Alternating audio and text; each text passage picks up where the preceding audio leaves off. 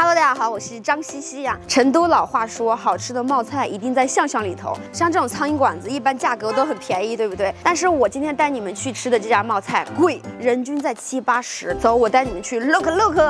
听说他们家的牛肉一绝，很多人点半斤都不够吃。娘娘，你们商务人多嘎？只要是饭店人多到什么程度？多满，牛肉好吃。都说牛肉好吃的嘛。你们是附近的学生是不是？现在毕业了，过来吃。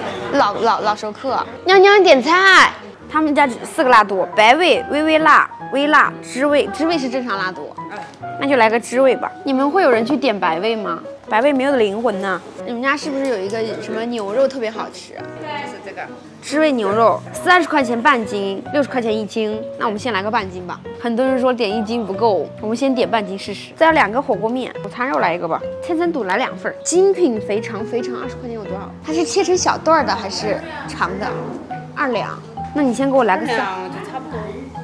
那我要3份。哦，说的屋头还有一个啥子好吃啊？那个蘸碟，自制蘸碟。哦，秘制蘸碟。那再来3份这个吧。还有啥子特别好吃的呀？还有个酥肉也是5颗星推荐的是吧？那我再要一个酥肉。行，够了。帮我辣一点啊。这个在双流区，我觉得很偏僻，但是有很多吃货排队，开很久的车到这儿来吃。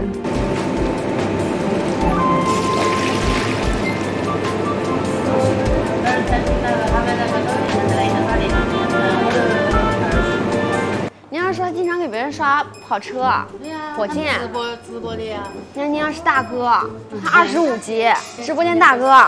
就是有事儿说叫他耍嘛，就上一个跑车。一个跑车52呢，一个气球52。哎，跑车是100的。我都不知道，是时尚的娘亲啊。那个汁，再一个鸭肠，一点都不漏掉。我们3个人点了一大盆，我们先吃吧。第一口先吃那个牛肉，这个看着也太香了。我先不吃米饭，我们先吃一下这个牛肉。这个牛肉就是很多人都夸的，点半斤绝对不够的那种。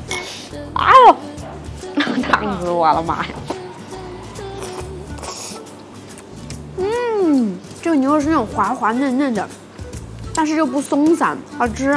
第一反应有点像吃酥肉，但是又没有酥肉那个粉裹得多。然后你偶尔还能吃到那个芝麻香也很香。这个是他们家的秘制蘸碟，咱试一下啊。就牛肉跟这个蘸碟让我留下了深刻的印象。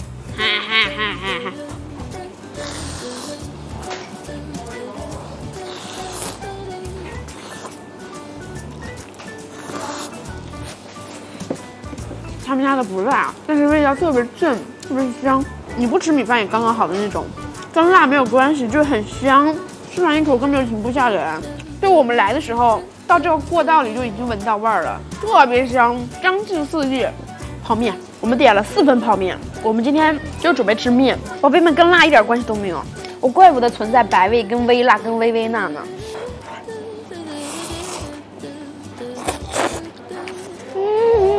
成都这边很多菜都很爱放芝麻，我觉得芝麻简直就是点睛之笔，偶然一觉得那个芝麻香，就感觉1加1大于3的感觉了。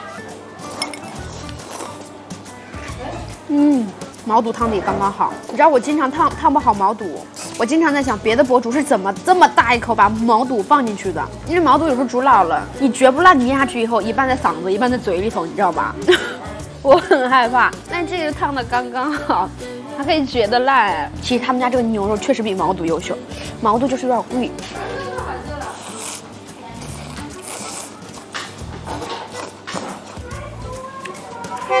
这毛肚就是吃在嘴里不是脆是嫩，有点软，同时还有嚼劲。它最优秀的就是这些东西吸汤汁，汤汁本来就很鲜，这是我吃到过最好吃的一家冒菜，我觉得。我想3刷4刷的那种，不夸张。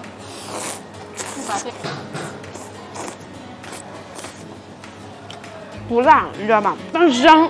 这个是肥牛，值了，宝贝们，你们一点就要下手点1斤牛肉，半斤肯定是不够的。这个毛肚真的不错哎，脆爽加嫩，有那种爽口化渣的那种感觉。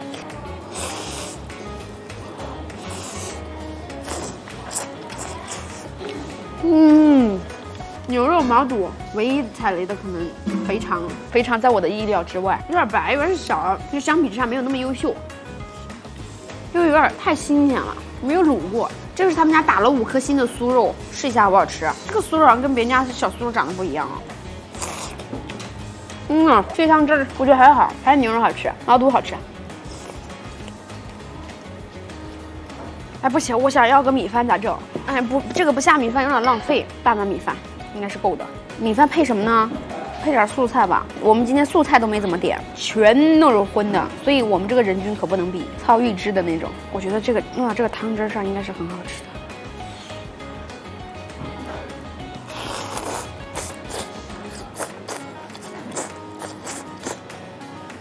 真好吃，真的很好吃。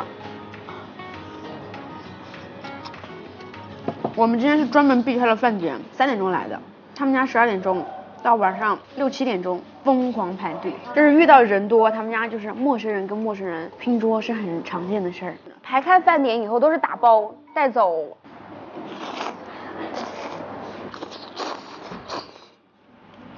好吃，真的好吃，香到醉人。而所有东西就是不老不硬，不咸不淡，就都是刚刚好。那料也有点像那个钵钵鸡的料味儿，这钵钵鸡跟冒菜有点重叠，因为很多冒菜是很油，就除了油以后你不太敢蘸米饭，但是这个没有那么油，晚上还香，跟那个钵钵鸡的2个味好像有点结合。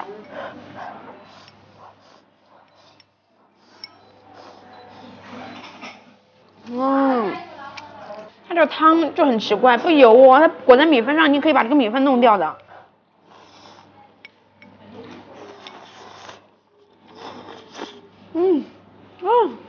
肥肠你们千万不要点，牛肉多点，千层肚多点，除了肥肠，其他都可以点。张喜喜，我叫张喜喜。张喜喜，不是张西西，是张喜喜，工厂张，喜欢的喜。那个张啊，你写的张。别错了，错第一个，还要给我点赞哟。我是你的粉丝，跟你一起拍。可以啊。你们在哪里吃啊？我们才刚刚来。哦，我来拿吧，我来拿，我这个手方便一点。本人好漂亮，比那个视频上还好看。谢谢，这是我们今天点的为数不多的青菜，凤尾，点全是肉。应该早点吃，这会儿有点烫过了。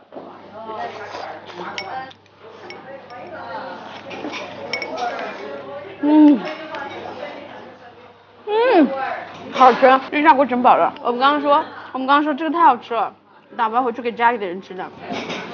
再来最后一口。最近听说有一个什么花束般的爱情上映了，我身边有情侣去看了，看完就分手了。魔咒。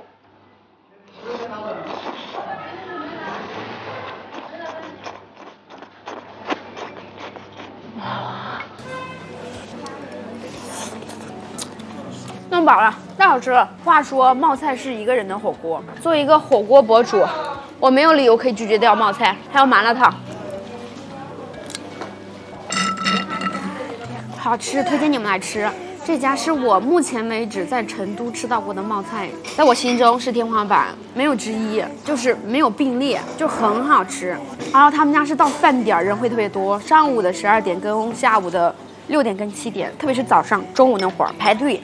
然后娘娘也特别好，娘娘特别热情，喜欢娘娘。